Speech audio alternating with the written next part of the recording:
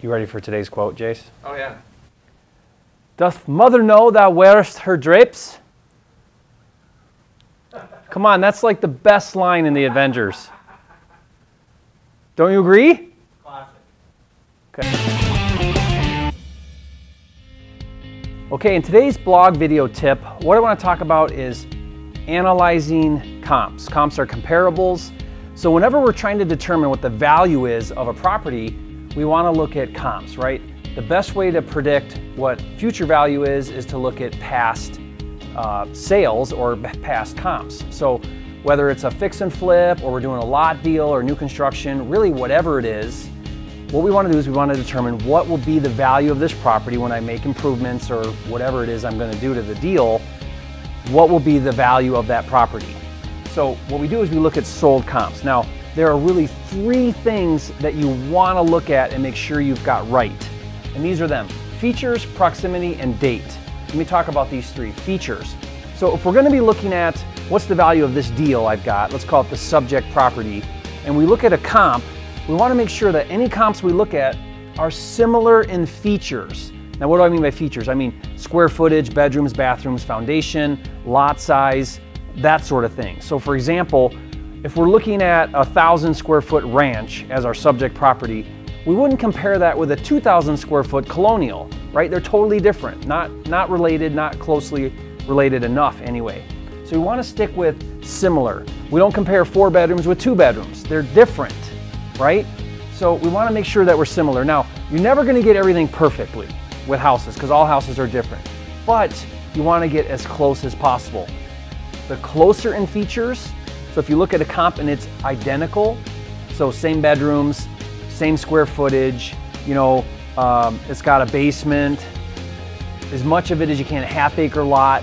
If that's identical, the closer it is to your subject property, the better it is as a comp. Now, the next thing is proximity. Proximity, I mean, how close is it to your subject deal? The closer, the better.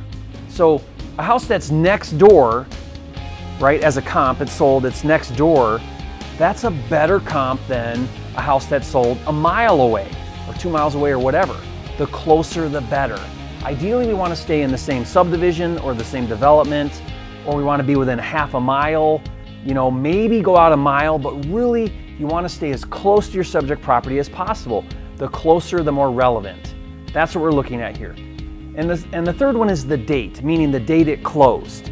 So the more recent it closed, the more relevant, the better the comp.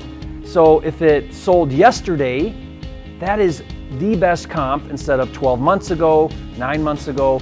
So what we look for is we look for what's most relevant to the subject property within these three things: features, proximity, and date, and we go from there. So what I like to do is, you know, if this is my property on the map, then what I want to do is I want to start from there and I start to branch out, right? Think about a radius. I start to branch out from there in all directions, looking for what are the sold comps that are most similar in features, closest to my property, that have sold the most recent. And those are my ideal comps. Now, I try to find 5. If I can find 5 really good comps that meet this criteria that we talked about, then I can feel pretty good about what my value is. And what I do is I take the average of those 5 and I say, okay, the average of these 5 is, you know, 200,000 or X price per square foot. My property is 2,000 square feet. Multiply the price per square foot by my square footage. That gives me my value of that property. After repair value, if it's a fix and flip or whatever. So keep in mind, what a lot of people do is they do this mistake. Here's the subject property, right? And they say, ooh, I really like this comp here. Ooh, I really like this comp here. Why? Because it's sold for really high.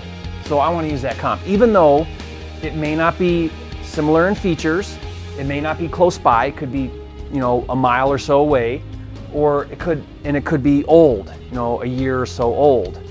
So that probably is not the most relevant comp because there's going to be other comps that are probably closer, sold sooner, and are more similar in features. Okay, so keep that in mind. Make sure you're picking the 5 most relevant comps when you're analyzing your comps.